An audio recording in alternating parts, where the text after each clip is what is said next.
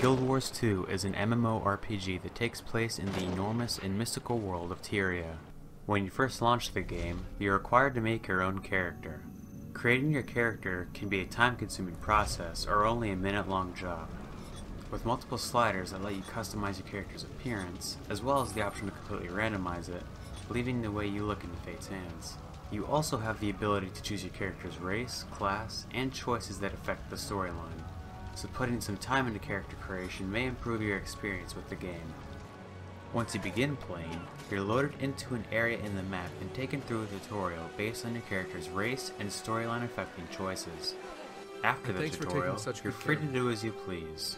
Others usually start off by completing their personal story, since it rewards you with experience, equipment, and currencies that are used throughout the game. However, some parts of the story have level requirements that need to be reached before they can be played. When it comes to leveling your character, exploring the map rewards you generously with experience, and lets you see the beauty and detail the developers put into the map. The map size is enormous, and to fully explore it would take a minimum of 60 hours. However, map completion doesn't include the optional events that occur throughout the world.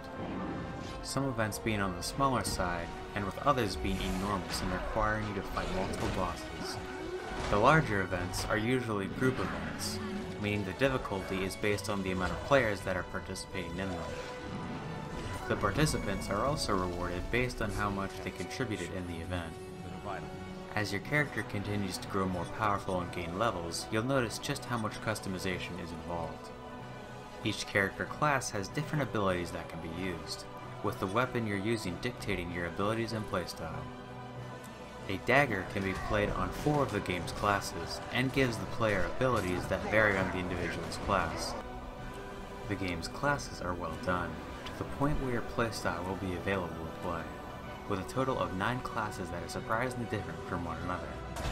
The developers made each class independent, providing each with healing spells to keep them alive when unaccompanied by other players.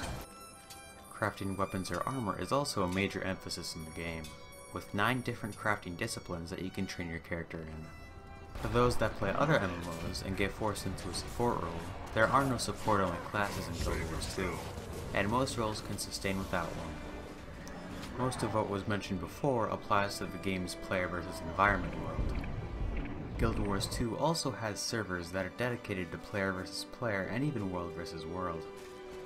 In the PvP world, players fight against each other, but in the WVW world, massive groups of players fight against each other. Each world is trying to reach a common objective, such as taking over territory. Guild Wars 2's base price is $50. Based on what I said before, the decision as to if the price is right is yours. This game is amazing when it comes to replayability, since all the decisions made during character creation affect the game's story. Content-wise, an expansion pack has been recently released, with more possibly brewing in the future.